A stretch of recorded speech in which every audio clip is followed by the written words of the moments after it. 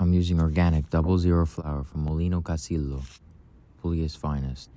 Here's simply tap water, room temperature. I'm tearing the scale and weighing out 300 grams of room temperature water. Next, I'm using a micro scale to weigh out the salt. We're going to need 14 grams for this recipe. That totals to 2.8% for the total recipe. On top of the salt and the water, I'm adding in 500 grams of the 00 flour.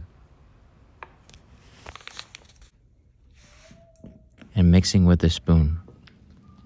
There's no need for a mixer in this recipe.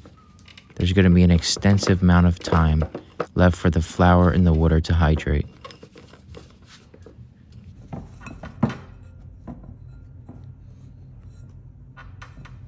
This first step of the recipe is called the autolyse. You're going to leave this dough to rest for 2 hours at room temperature. After 2 hours of resting, I'm using my micro scale to weigh out 0.5 grams of dry active yeast. This very incremental amount of yeast will allow for a long and slow fermentation.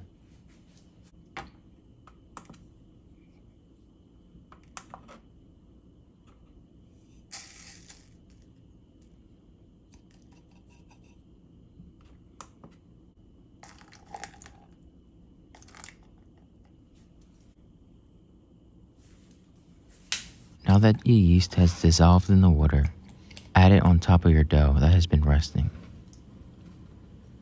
You're going to simply use your hands to squeeze the water and the yeast inside of your dough. It's going to take about 5 minutes.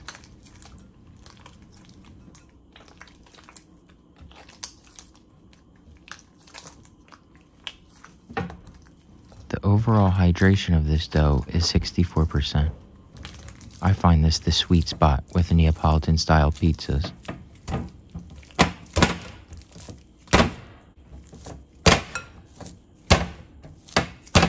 Don't worry if your dough doesn't look as smooth as you'd hope. It's going to take a nice 7-hour rest. After 7 hours, you're going to grab the dough and fold it over itself on all sides.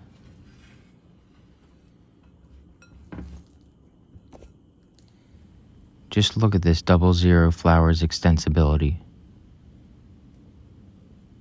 Perfect for pizza making.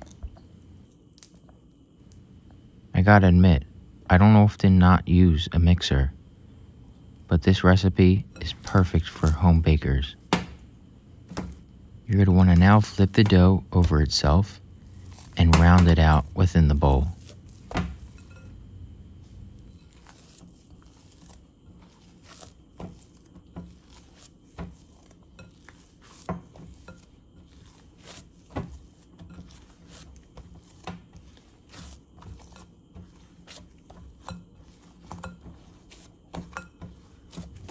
Look how smooth this dough is.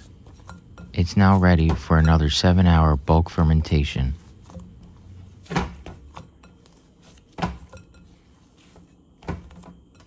Before your final bulk fermentation, a drizzle of olive oil ensures that your dough will come out smoothly. Make sure it's coated on all sides.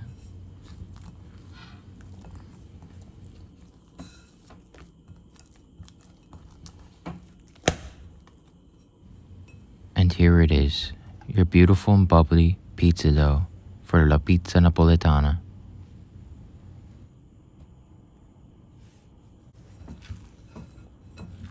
There's no need for a bench scraper. That olive oil did just the job.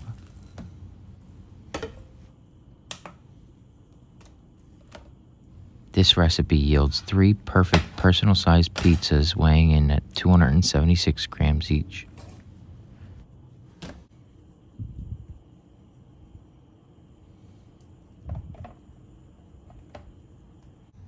Here, I use plastic pint containers to ferment my dough.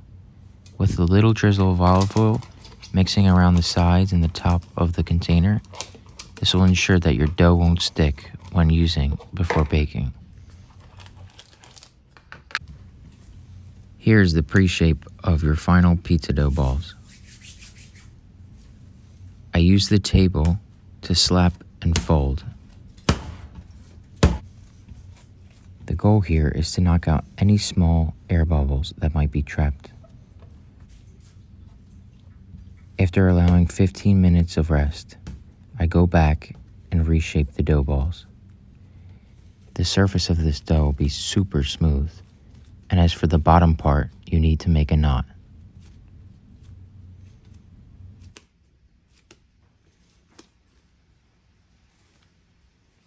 Before adding these dough balls into the refrigerator, it is best to keep them on the counter at room temperature to ferment for 1 hour. 1 hour later, into the fridge they go for 24 to 48 hours. After 24 to 48 hours of refrigeration, take your pizza dough out of the fridge.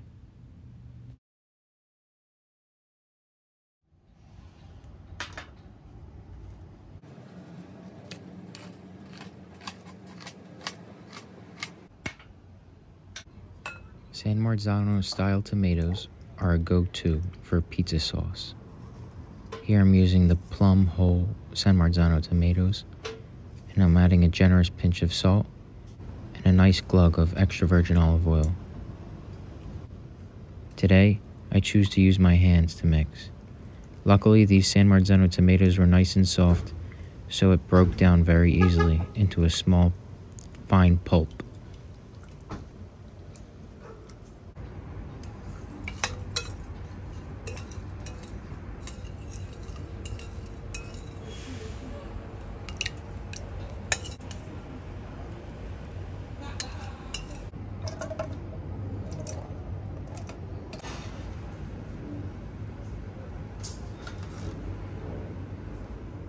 My mozzarella of choice is any whole milk fresh mozzarella. Here, I cut the mozzarella into nice thick chunks to lay on top of the pizza.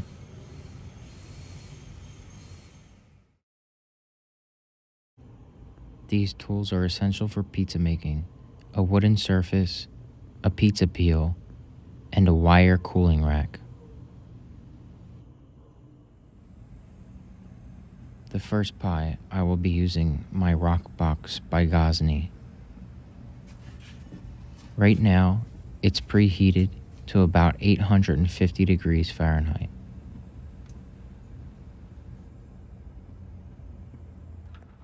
The dough has been warming up to room temperature about an hour after leaving the refrigerator. Here you want to generously dust your work surface and the bottom side of the pizza dough.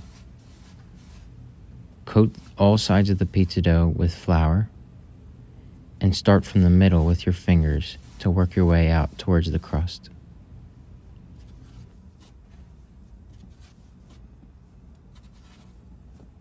Leave a nice 1-inch border for your Neapolitan style pizza crust. This will ensure that all air stays within the crust and is light and fluffy.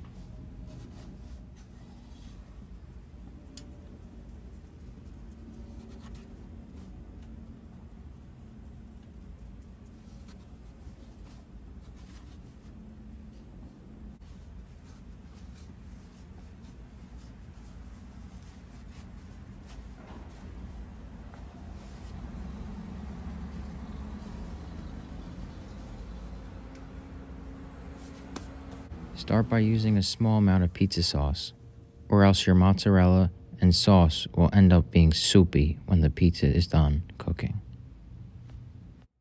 For a classic margherita, Parmigiano or Pecorino cheese is optional. For this margherita, I waited for the pizza to come out of the oven before topping it with basil. This pizza is light as air.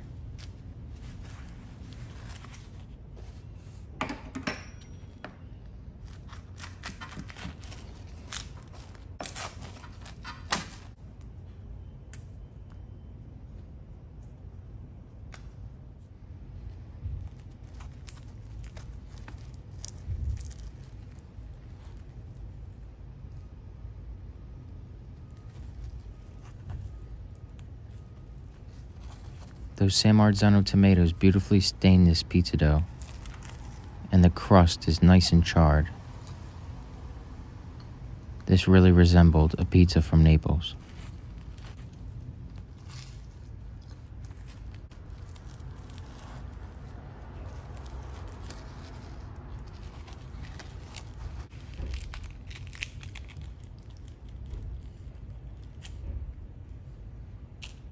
When using your home oven, preheat it to the highest degree. Here, my oven can go up to 525 degrees. Towards the very bottom, I leave a baking steel.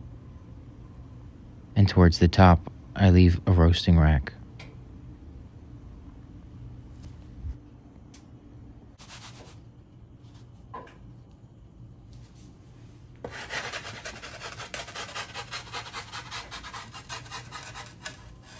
The second the pizza goes in the oven, I turn it off from bake setting and put it on to broil.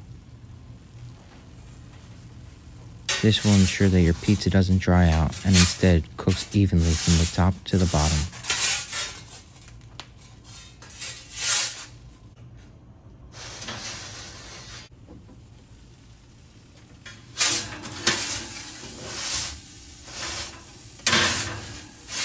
This pizza pie here was baked with chicory greens sauteed with garlic, raw chicory leaves, fig jam, mozzarella cheese, and gorgonzola dolce.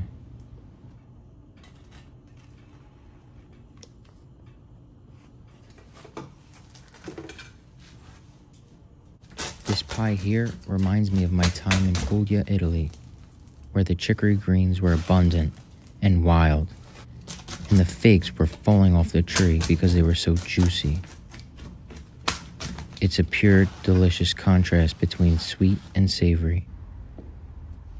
I finish each slice off with a thin shaving of prosciutto crudo and a nice wedge of fresh black fig.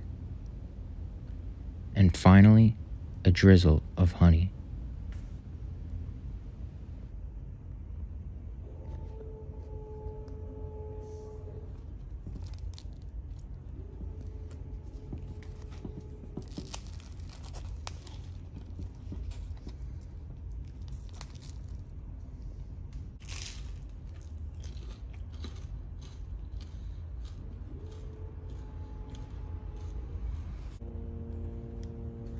Which pizza do you prefer? The high-flame Neapolitan baked pizza or the conventional home oven? Leave your comments down below and don't forget to subscribe.